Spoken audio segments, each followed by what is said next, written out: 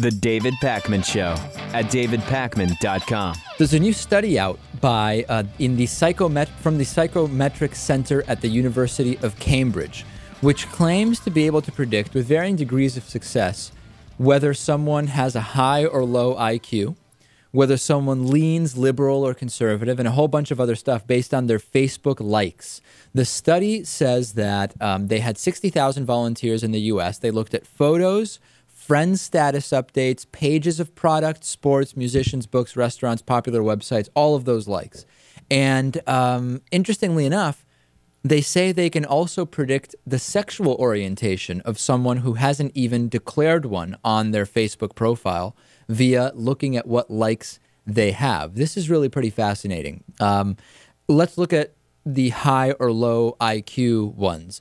High IQ, apparently the following likes are correlated with high IQ individuals on Facebook. The Godfather, Mozart, Thunderstorms, The Colbert Report, Morgan Freeman's Voice, The Daily Show, Lord of the Rings, To Kill a Mockingbird, Science, and Curly Fries. Curly Fries. Low IQ associated likes on Facebook: Jason Aldean, Tyler Perry, Sephora, Chic, Brett Michaels, Clark Griswold, BB, I Love Being a Mom, Harley Davidson, and Lady Antebellum. Interesting stuff. Republican, Democrat. So Republicans, this one just kind of makes sense. It's kind of obvious. Republicans are much more likely to like George W. Bush, John McCain. Conservative, Rush Limbaugh, Sean Hannity, Bill O'Reilly. Positively Republican, Sarah Palin, Ronald Reagan, and Glenn Beck. And Democrats more likely to like Joe Biden, Nancy Pelosi. Healthcare reform, the White House Democrats, Barbara Boxer, Anthony Weiner, being liberal, left action, Barack Obama 2012, and Ted Kennedy.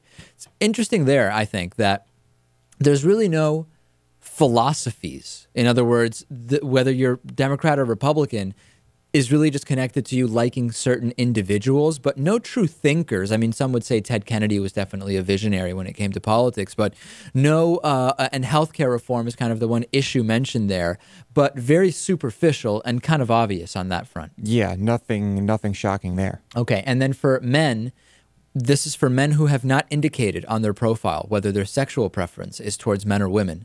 Gay males are more likely to like the No Hate Campaign, Kathy Griffin, Kurt Hummel from Glee, not familiar with that, the Human Rights Campaign, MAC Cosmetics, I don't know what that is, Adam Lambert, Ellen DeGeneres, and Wicked the Musical.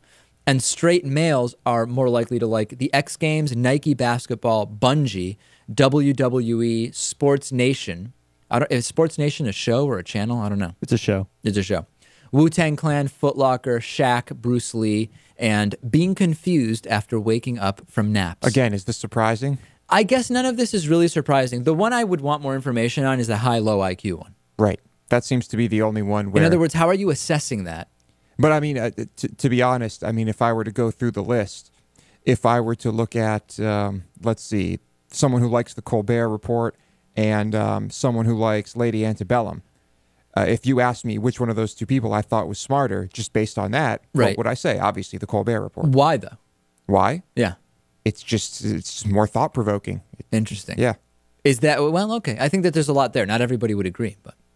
I think most people, well, obviously, people who pick Lady Antebellum over the Colbert Report would not agree. Right. I think our listeners would agree. There you go. Yeah. Well, Lewis making a number of different statements today. They will all be evaluated individually. And I'm sure we will get some feedback. And people will send feedback. Yeah. Absolutely.